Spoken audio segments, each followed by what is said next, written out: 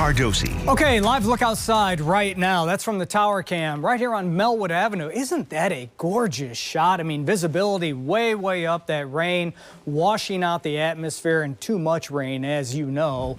But nonetheless, as we look back off behind the buildings of downtown Louisville, you can see the clear to partly cloudy skies. Just a beautiful early January evening. Would be nice to keep this going, but a few changes in store late tonight. Another chance for a few, not widespread, but a few showers and thunderstorms. Best chances, which will be east and southeast of the metro. Right now, it's gorgeous. 60 degrees, humidity 83%, a south wind in here ahead of a cold front at 10 miles an hour. Plenty of upper 50s, low 60s still around the region. Just a slow, trickly drop, if you will, in the numbers expected the next few hours. So it's going to stay pretty nice out there on this Tuesday evening. Boy, doesn't that look great? No rainfall.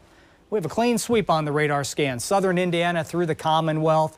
But again, as the front approaches, it could generate another bout of scattered showers, a few rumbles of thunder. Heavier rain is now well off to the east and especially off to the south. Boy, it's been a rough afternoon for our friends in Georgia, Alabama, southern Mississippi, portions of Louisiana. That's where we still have a severe thunderstorm watch in effect and a tornado watch in effect, including Atlanta, GA. And some of these storms have been quite strong this afternoon, and that trend will continue this evening.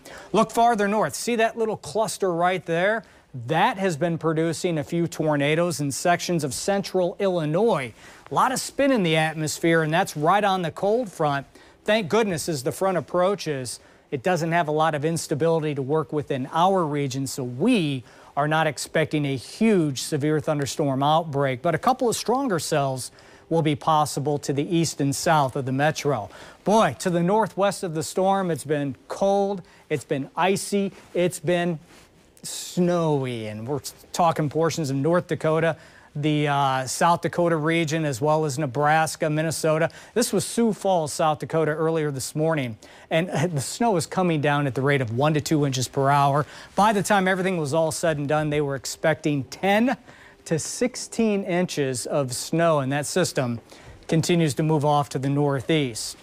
No snow around here, but watch what happens as we dive through the evening. This is midnight. Notice a couple of isolated cells in southwestern Indiana. Those tend to die out, but a redevelopment of showers and storms in our south and southeastern communities, most notably just east of the I-65 corridor. That's where a couple of stronger storms will be possible very late tonight. Tomorrow morning, everything gets on out of here. Dry weather returns. Hey, tomorrow looks to be a delightful day with a mix of clouds and sunshine, dry skies pretty much from start to finish, and high temperatures on your Wednesday. Still a bargain. Early January, we'll take this, upper 50s to near 60 degrees. Enjoy that because the cool down will continue the rest of this work week. All right, partly cloudy, a quiet evening on the way, upper 50s and low 60s, and then that shower chance later on. Looking through tomorrow, nice weather, 60-year high, cools off, middle to upper 40s Thursday.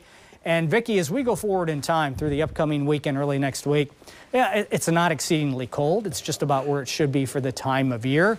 No major storm systems on the way, although a couple of fast-moving weak systems could bring a couple of showers Saturday and again Sunday. So it won't be a complete dry weekend. It won't be a beautiful weekend.